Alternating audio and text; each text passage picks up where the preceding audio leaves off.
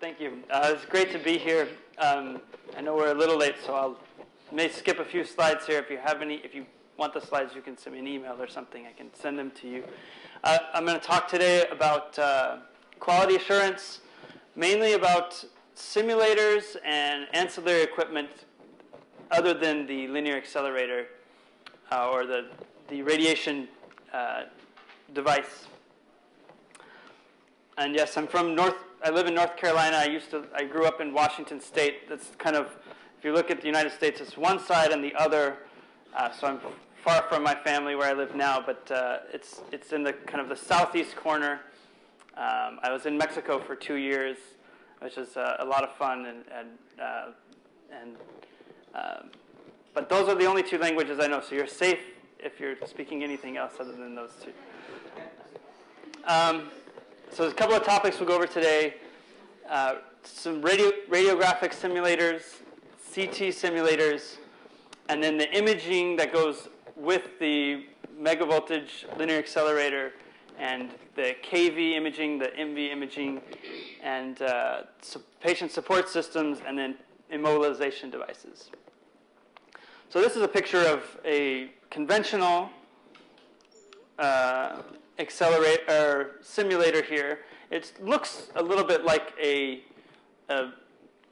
linear accelerator. It's not, but it's meant to look like that because it's meant to simulate a treatment. So you have an X-ray source that is used to image, and this has an adjustable collimation so that you can set up your fields. It has, and this particular unit here, you can adjust your source to axis distance to match different machines. So you can have it at 80 cm, or you can have it at 100 centimeters to match different machines. And then you have the patient support assembly where the patient lies. You have a rotating gantry to set up different angles. You have the imager, and this also can be adjusted closer and farther from the source. And the field light for setting up and marking those fields on the patient. And then not shown in the picture is a laser system to localize where the isocenter, where to set up the patient, and marking those as well. Here's a newer simulator, but it's basically very similar. It has the same sort of things as before.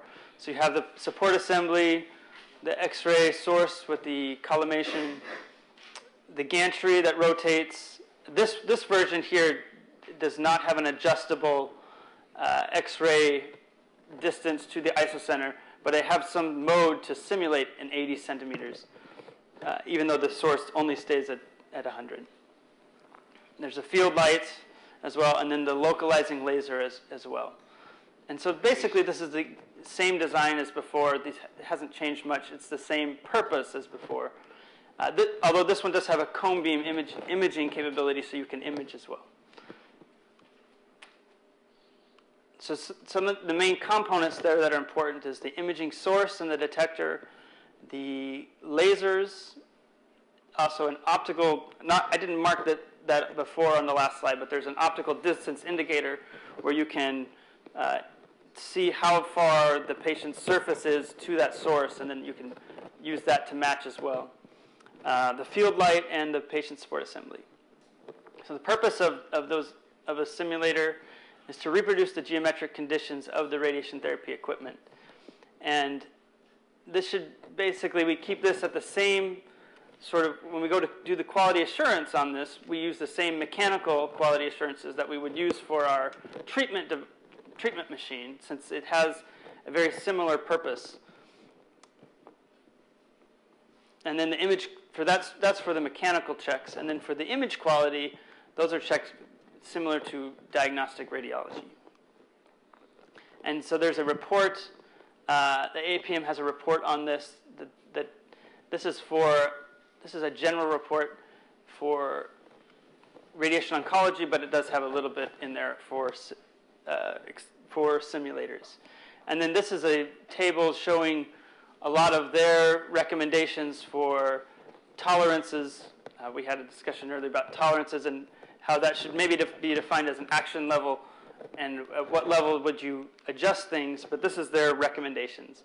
And so these are basically the same that are recommended for the linear accelerator as well, only it's mostly just the mechanical side of that. And so there's different things there that you look at as far as like the indicators for the different field size and the gantry and the collimator and so on and so forth, as well as some image quality and diagnostic stuff as well. This is a CT simulator. So this is kind of the newer generation for 3D planning.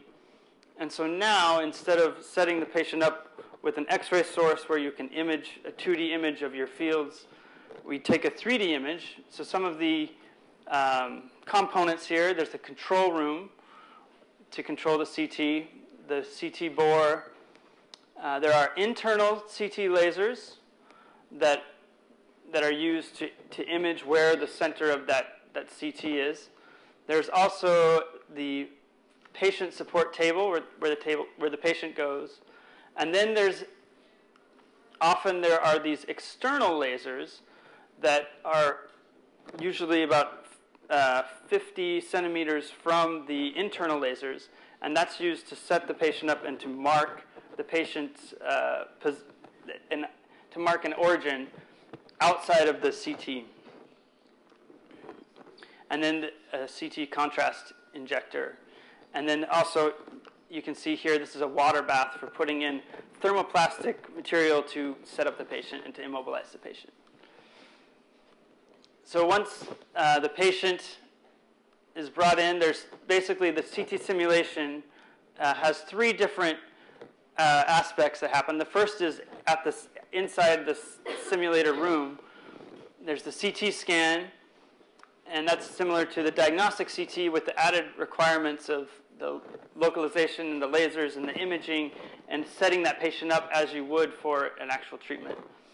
And then the treatment planning and the CT and the actual planning on that CT, that happens in the planning system. And then at the machine, before treatment, the patient is set up based on the instructions that come from the prior two steps. So at the CT, the first the patient's aligned in the treatment position, and then you immobilize them. This is showing a mask immobilization system. Mark the origin. So this is basically marking the lasers positions, and that's the location of the lasers during the CT. And the CT image is acquired. And then additionally, it's also possible to, in some cases, to mark the isocenter in the CT room. We actually don't do that often. The alternative would be to set the isocenter during planning and give instructions at the treatment as to where the isocenter should be. And then the patient setup instructions are recorded as well. So here's some examples of different setups you can see here. These are images that were actually taken and put into a document for the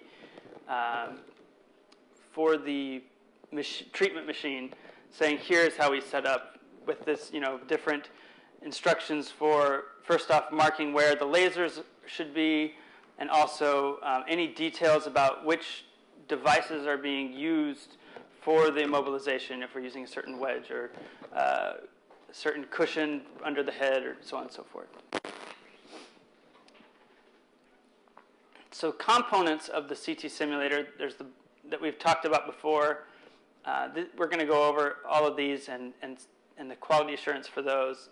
And here's a few of the reports that AAPM gives that deal with CT simulators as well. And report 83 there is the main one that I'm going to go over a little bit from. So some of the recommended quality assurance that goes into this. Initially, there's the radiation safety survey that goes with the installation of the CT. Dosimetry measurements for dose, the alignment of the lasers, the tabletop, indexing and position of the tabletop, and alignment with the imaging plane, the gantry tilt accuracy, and the scan localization, CT dosimetry, so on and so forth. So the lasers, once again, there's the internal lasers. There's some mounted on the wall that are typically 50 centimeters from the internal lasers.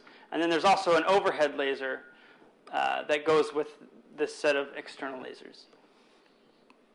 So some of the things that are verified in the quality assurance there is the gantry lasers should accurately identify the scanning plane. So when you set up to those set of lasers and you image, that should be the same plane. And they should be parallel and orthogonal to the scan plane and intersect the center. The external lasers should be accurately spaced from the imaging plane. So that 50 centimeters should be verified. That when you tell, the table has an indexing system, and you can tell it to go 50 centimeters in, it should go from the external to the internal. And then those should also be parallel and orthogonal to the scan plane. So here's a QA device that, this is one from a report. It's an optional one that is used to verify some of these things. So you can see here, there's some markers here and you align this to the lasers, and then after that, you do a CT scan of this, and you look in the axial scan, and you should be able to see some markers within here lining up, and if they line up, then you know you're within a certain tolerance. And if they do not, you know that the lasers may need to be adjusted. And you can also use this if you have some set distances that you can verify the measurement in the CT plane. Here's the one that we use. It's similar concept where you have some markings for setting up to the lasers. You set up to the lasers. You take a CT scan. You should be able, in that slice, you should be able to notice where those marks are and that you're aligned with where you expect to be. So often, these external lasers, if they're there, they have the option of being adjusted so that you can tell them, I want to mark the isocenter at this coordinate, and you can be able to move the lasers to that coordinate and then mark that position. So if that's an option, it's important to verify that that motion is linear, it's accurate, and it's reproducible. The tabletop, there often are special tabletops that are designed for radiotherapy, and if so, those can also be installed on the CT simulator. Some of the functions of those, one of them is that it can register immobilization devices. So here you can see this bar is used, and it has some perturbances here that you can use to set up an immobilization device on and index it to that table. So it's laterally, it's going to be in the same position every time, and longitudinally as well. So some of the criteria for a tabletop is that it should mimic the treatment table. For this reason, often we want something that's a flat surface, flat, level, orthogonal. It should have similar sag properties, so not too much. If you put a heavy object on there and you extend it, you shouldn't be sagging too much. And then the motion indicators in the table position should be accurate and reproducible. So some basic quality assurance here is just measuring, is it level, if you put something there to measure and then you move to a certain index, is that, are you moving the distance that you expect to? This is a very simple test that you can do to verify a normal CT for CT simulation. Many of the gantries can be tilted for diagnostic scans.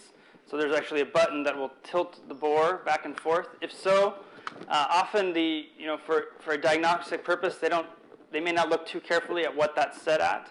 So it can be important to make sure that when it goes back to 0, that it is at 0, and maybe that it's marked as to where that level gantry is for a radiotherapy scan to make sure that there is no tilt for those scans.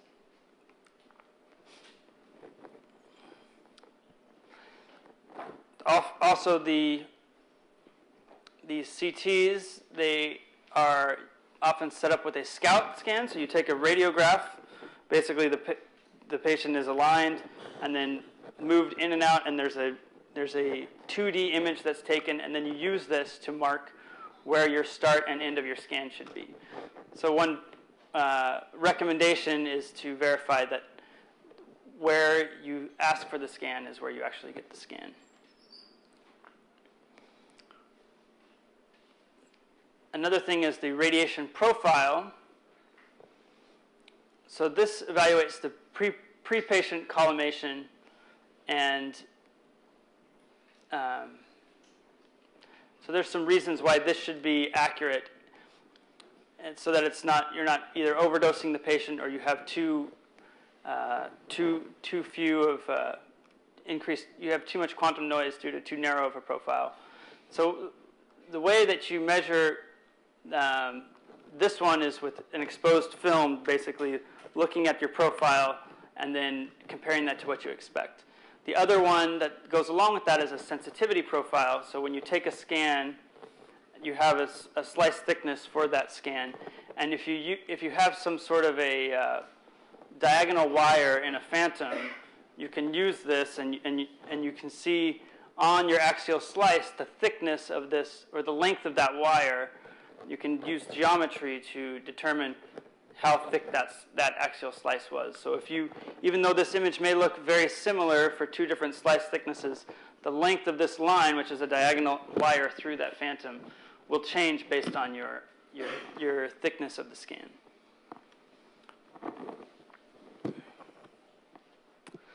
So dose, often dose for CT is specified in what's called CTDI. And so this is a lot of equations here. Basically, what you're doing is with CT, you have a high dose in the center, and there's this long profile. So you measure dose along with a very long ion chamber, and then that's basically the integrated dose over that entire profile. And then you use some equations to calculate what dose you would get for multiple slices.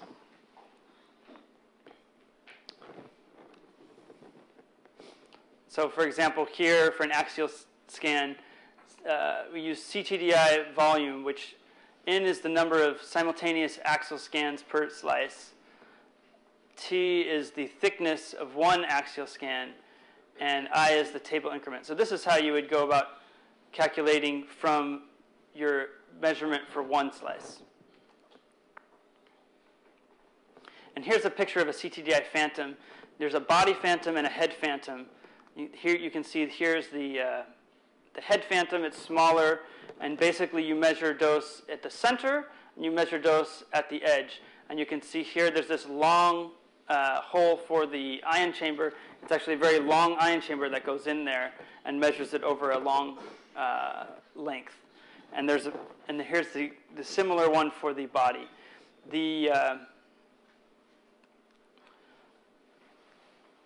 So CTDI 100, that's basically the 100 there means 100 millimeters. That's the length over which it's measured. And then here's your absolute dose. You get that from temperature pressure correction. You have your raw reading, temperature pressure correction, electrometer correction, chamber exposure, calibration factor. So this is what you would get from a dosimetry lab for your chamber. And then a conversion converts exposure and air to absorb dose and medium. And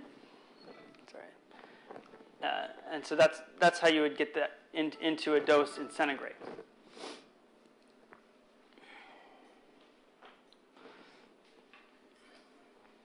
Some other tests that are recommended are the generator tests. So, for example, this is actually set up with not with a CT, but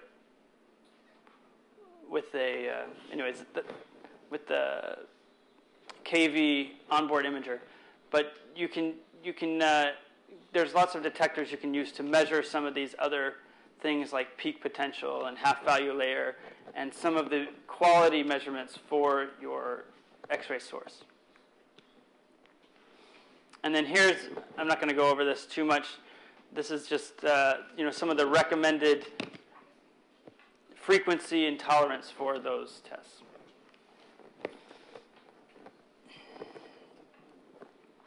So what we talked about before was basically the mechanical tests and the dose. There's also some recommendations for image quality and for looking at that. These include the accuracy of the CT numbers, which is quite important for radiation oncology because we're using those numbers for our dose calculation. There's also image noise, in-plane spatial integrity, field uniformity, electron density to CT conversion, CT number conversion, spatial resolution, and contrast resolution. So this is a typical phantom. This is a CAT fan phantom, and it has different inserts, and they each test different aspects of this. So for example, this one here, you can see these different larger circles. Those are all different known Hounsfield units or densities. And so when you take a CT scan, you can measure the Hounsfield units, and you have the density, and you can verify that what you see is what you expect. Here, and you can see here also this has the diagonal wires for looking at the sensitivity, the actual length of that CT slice. Here's a low contrast resolution. This is a good test to do. When you first get it, you do a baseline, and then you would basically measure over time. Am I able to see the same number of these low contrast inserts as I was at baseline? Uniformity and noise. So there's some corrections that go into correcting beam hardening, so on and so forth, to give a uniform scan. So you can look at that in, for example, this one here has just basically a uniform density, and so you look at, am I seeing any beam hardening? Am I seeing a cupping artifact where the Hounsfield units in the center are different than at the edge of this uniform area? And then also, if I just look at the noise, is it similar to a baseline? And then finally, high contrast resolution.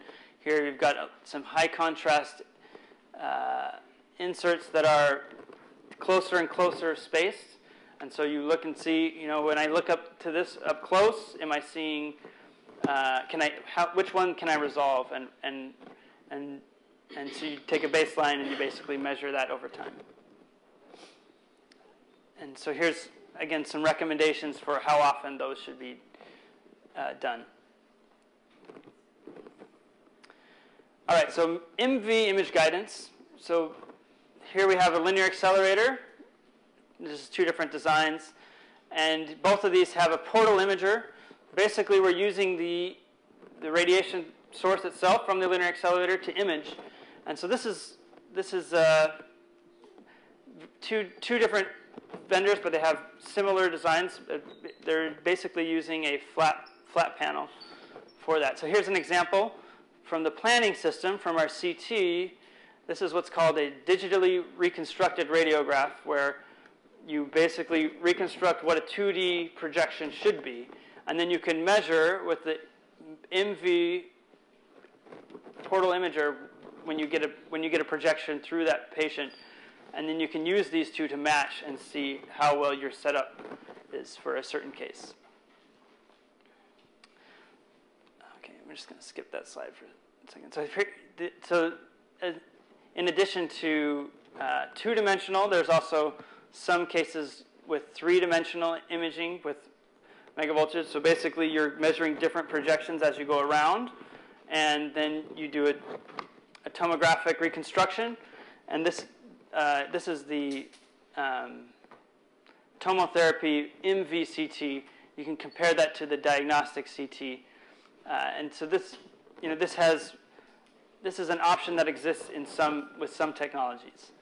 And here's another slice through there. And so the dose for these are in the order of 5 to 15 centigrade. And so the image quality may not be as good for these, but for setup, it may be useful You can get a three-dimensional image just using your megavoltage source. KV image guidance is usually mounted orthogonal to your linear accelerator, so at 90 degrees. And so you have an imager and you have a KV source mounted, and it rotates around the gantry as well. Here's an example. This is at Beaumont Hospital, and which was this was the first one that was built by some of the guys I know. And I heard a story about this, that the physicist who was designing this is Dr. Jaffrey, and he told the main he had this benchtop system and he was dealing with, and he told the main physician, he said, I think we're ready to go ahead and work on putting one in the clinic. And so the doctor said, okay. And then the doctor came in on the weekend and he heard some drilling. And he came in and they had this huge drill. The physicists were just drilling through this wall here. He said, what are you doing? We have to treat on Monday. And he said, oh, we'll be ready. So they just kind of did it, up and did it. So you have basically a KV source and a flat panel imager, and they're mounted orthogonally. And there they are. You can see there they are putting it in. So when you get an image there, that's basically, it's KV. It's around 2 centigrade, and it can get a pretty good image quality for an onboard imaging system. In practice, the way this works is you have your planning CT, and then the day of your treatment, you'll have a cone beam CT, KV cone beam CT, and then there's a registration of those to verify that the patient is set up correctly. And there's a lot of different recommendations for these, so I just put a bunch of them up here. We'll go over some of that. Some of the corrections that go into a KV system, one of them is that you have these two different coordinates where your KV system is mounted orthogonally, and there's a correction that goes into looking at when the coincidence of those. So basically, here's a setup calibrating this where you have some BB, something that's very small and that you can high contrast, and it's imaged both with it's set up to the megavoltage isocenter and then imaged with the KV source and the flat panel. And as the gantry goes around, this varies in position. And so you get some sort of in both axes, you get some sort of a sinograph in one axis, and the other axis you would get some sort of a difference there. And this is called a flex map correction, where you measure this and then correct that back to the projection images so that the isocenter is placed on your two-dimensional images correctly each time.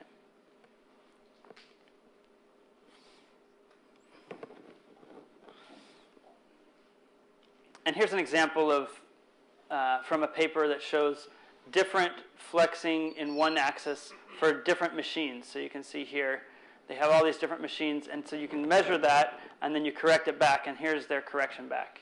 So this is the absolute flex that they measured, and then the residual.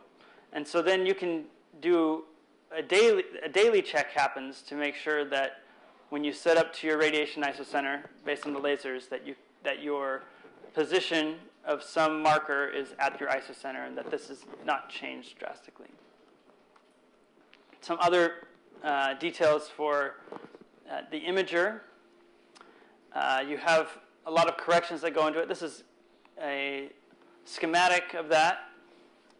And there's a dark field that happens, and then a flood field. So basically you have two different corrections. And this often, if you see a difference in image quality, one of these may have to be remeasured, where you have basically a dark field is where you're measuring the output from this flat panel with no radiation, and then the flood field is with the full radiation afterwards. For 3D CBCT, often there's different modes that this happens in. Here you can see this is a normal mode where you have your imager, your patient set up at isocenter, and your source. Often this imager can be shifted, so it doesn't measure the full patient, but it allows for a much larger field of view to be measured. Also, in addition, there's some filters. What's that? Filters, yes. So this is what's called a bow tie filter. And basically what this does is, because your patient, as the X-ray source goes through the patient, you'll have some areas that receive a lot of dose on the edge because they're not being attenuated very much. And so when you get to the panel, your area if you have just the raw source, will have low fluence in the center and high fluence on the edge. And you can normalize that by putting this filter in ahead of time, so that you have high fluence before the patient in the center, and then when you get to the detector, it's all more or less normalized. But this also requires having a correction for this, and including in your in the projection space for the difference in fluence. So, for example, with the flood field, it needs to account for these type of filters that go into place. So some of the routine QA for these 2D and 3D imaging, there's collision interlocks, making sure they work, positioning, repositioning tests, treatment and imaging coordinate coincidence, scaling, spatial resolution, contrast, image uniformity, dose, beam quality, so on and so forth. So similar to the other cube phantom we saw before, there's some basic tests that can go into this at certain frequencies, depending on how often you decide that needs to happen, where you align something to the isocenter and then either shift it and see if that shift is what you expect, or at the very least measuring to make sure that the isocenters are coincident. And there's other devices that can be done to look at scaling, to make sure that the distances are correct, and so on and so forth.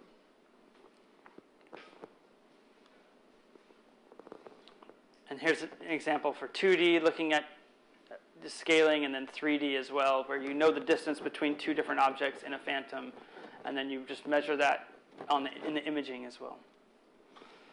So also contrast, spatial resolution. So we looked at that for the CT simulator. There's also phantoms that can do this for the 2D imaging. This is one for KV, where inside here you have these different, this is for high contrast resolution or spatial resolution. Here's your contrast resolution, and basically you measure a baseline and then you see how do you compare to that. And one thing to note here is that your detector has certain panel resolution, and if you rotate this phantom, it should be basically the same each time, because your spatial resolution will depend on the orientation. Uniformity, you can measure to see whether those dark field, flood field need to be remeasured. And then for the 3D KV imaging, basically a lot of the same imaging tests that happen for the CT simulator, you can do these for a cone beam imaging system as well. For example, here's the diagnostic CT slice for this part of the phantom, and here it is for the cone beam. You can see these numbers here are relative because there's a lot of scatter, that extra scatter that reaches the detector, whereas we can expect these numbers to be pretty consistent and pretty accurate. So often there's a calibration that happens where you actually measure these Hounsfield units of these different inserts, and then you have a calibration to match what you expect for those. One thing to note, that accurate CT numbers in a phantom like this, especially if this is the phantom where you're doing the calibration, that may not, for a cone beam, that may not translate to accurate CT numbers in the patient. So the CT numbers for these cone beam systems are often relative, and we don't expect them to be nearly as accurate as a normal diagnostic CT. And here's the same thing for the high contrast resolution, and this will be dependent on the imaging protocol. And then here's the inserts for the low contrast and the uniformity and the noise.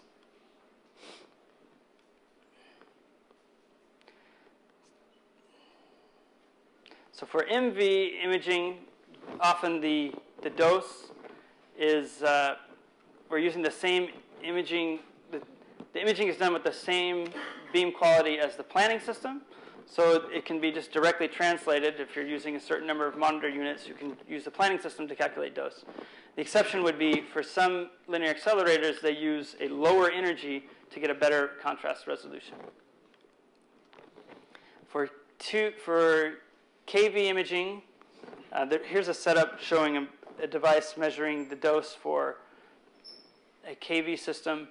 And so there's lots of meters that are able to measure dose, KVP, half value layer, a lot of these beam quality indicators. For 3D, for your cone beam dose, you have a large, it's not a collimated KV source, and so this is done with a Farmer chamber and a cylindrical phantom. And then here's a couple of recommendations that exist for how often a lot of these tests should be done. Basically, for the daily, what's recommended is just verifying geometry, that you can shift accurately, and also that everything's functional. Your collision checks are functional. These are things that have to happen on a daily basis, because these imaging systems that are on the linear accelerator, we're not really using them for image quality as much as we're using them for setting the patient up and for repositioning the patient. So that's the most important aspects. And for monthly, basically what's recommended is geometry and then some image quality baselines as well. And then for annual QA, that's when what's recommended to add in as well, like beam quality tests and imaging dose. All right, so moving on to patient support systems. So these have two aspects. One's geometric, one's dosimetric. So what we care the most about is that these accurately index position, because we do a lot of shifting where we have some instructions that the patient was set up at this point, at these marks, and then we want you to shift the isocenter by a certain amount, so on and so forth.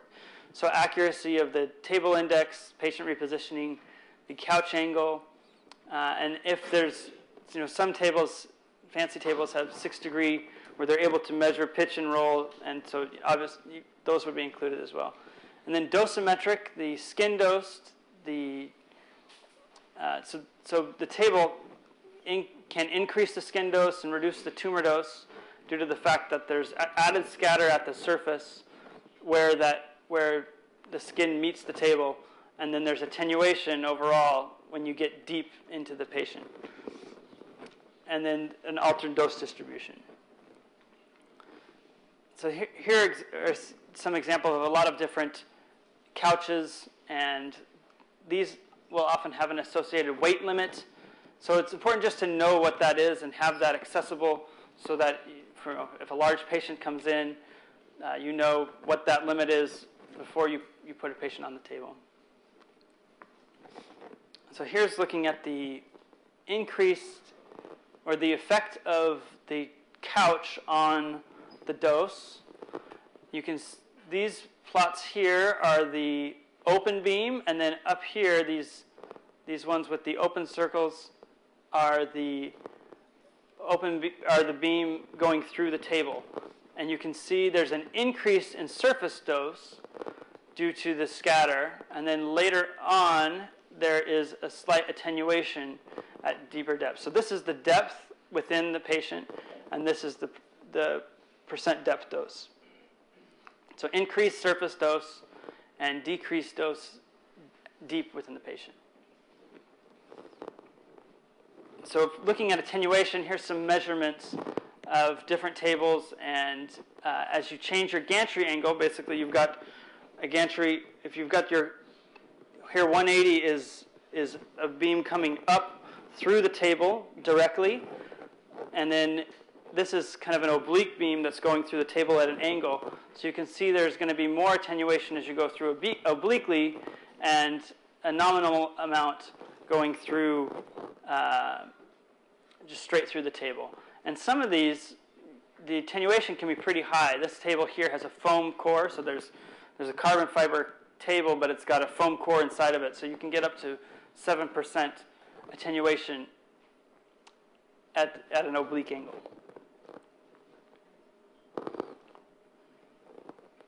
So one way to manage this is to include this inside the planning system. Here's some models of ARIA where you can actually choose which table you're using. It has a couple, it doesn't have all of them, but it has a couple of them there. And so it actually puts the geometry in, and you choose to place it, centered under your patient where your CT table was. And then you can assign the Hounsfield units for these. And then you can, if you know which Hounsfield units to use, or you can make some measurements, some dosimetry measurements of your table and decide which Hounsfield units should be used to get the correct attenuation. And the good thing about this is that this, instead of having a single number for your attenuation, you can have different gantry angles, and it will account for that geometry as for your different, whatever your geometry is for your beam and for your table, you can account for that. And so that's one way to manage it. The other one would be to use some sort of a hand transmission factor, or if the attenuation, if you find that that table has very little, then maybe just do nothing about it. Another thing to mention about treatment tables, often there are these support systems. They have these bars that are very high attenuative.